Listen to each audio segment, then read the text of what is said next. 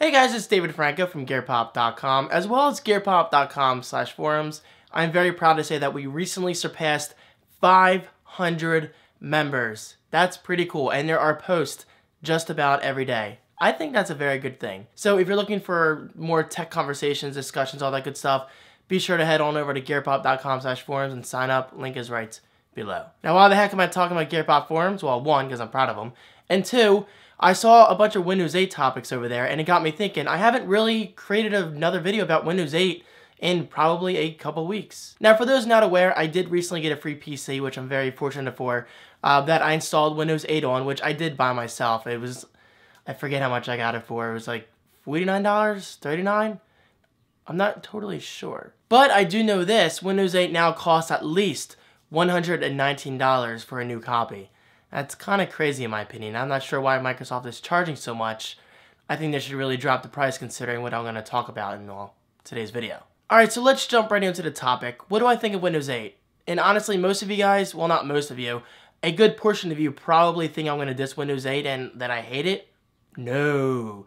That couldn't be more further from the truth. I mean, I actually like Windows 8 very much. It's a breath of fresh air. I enjoy the user interface. I enjoy how things work for the most part. And guys, overall, I think it's a solid product. It's really not that bad. For techies like myself, I should say, for people who are willing to go out of their way and download plugins or applications, programs, extensions, whatever you want to call them, to better improve my Windows 8 experience. Because I have to be honest, I was really let down. And yes, I knew this going in, obviously. I was really let down by the fact that there is no real Windows 8 start button. Microsoft, what are you thinking? You need to put the Windows 8 start button / start menu back where it was in Windows 7. I'm telling you, this one feature alone is going to turn so many people away. Now again, I do it to really put this into people's minds. For people like myself and geeks watching this video right now, this isn't a huge deal. The only thing we have to do is go to Google, type in Windows 8 start menu alternatives or whatever you want to call it, and download any programs that appeal to your liking. I mean, that's what I did. I found two programs that I really like. One of them I eventually deleted because I found another one thanks to someone on Twitter. I forget who it was. But I will put both those product names right below. And yes, they are free. What this does is it basically just puts a Windows 7-esque start menu back where it was in previous versions of Windows, but in, well, Windows 8. And yes, what's really awesome about this is it gives you the option of using the Windows 8 start menu or the brand new Windows 8 start screen.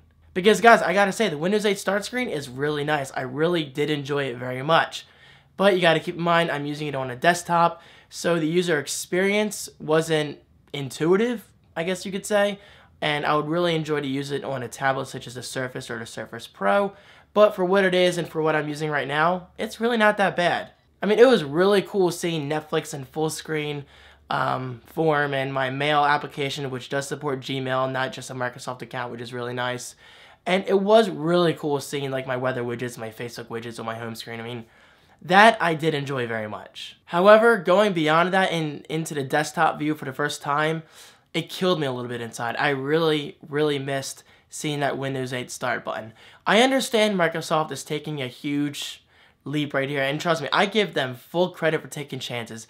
I fully recommend, that makes sense. I fully support any company that takes a huge risk like Microsoft is doing, but I honestly do think they have to step back a little bit, look at what they're doing, and make some changes. Now yes, Service Pack 1 I believe is coming up soon, so perhaps I could implement a start menu again. I'm not really counting on it, so don't hold your breath, but we can hope. But then again, I'm a very happy Mac user, and I don't see myself switching back to Windows anytime soon. I'm not saying that in a fanboy way, it's the truth. I switched away from Windows for a reason. I was looking for a new type of experience, and honestly, I think Apple's taking a smarter approach and slowly implementing iOS features into OS X, but it still looks like OS X in the process. In my opinion, that's the best way to go. However, guys, with that said, I really do enjoy Windows 8 for what it is, and I give Microsoft major props for trying something new. I mean, that's not easy.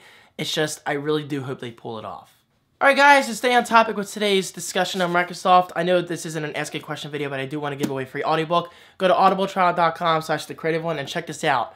It's called Paul Allen Idea Man. It's all about the co-founder of Microsoft, how Windows was brought up to the point it is today, and all that good stuff. So if you like technology and you like free audiobooks, why not check it out? audibletrial.com/thecreative1. Click that link, copy and paste this title into the little search bar, and this book is yours to keep forever. And yes, I am rushing because my T4i's battery is flashing. Guys, thank you so much for watching.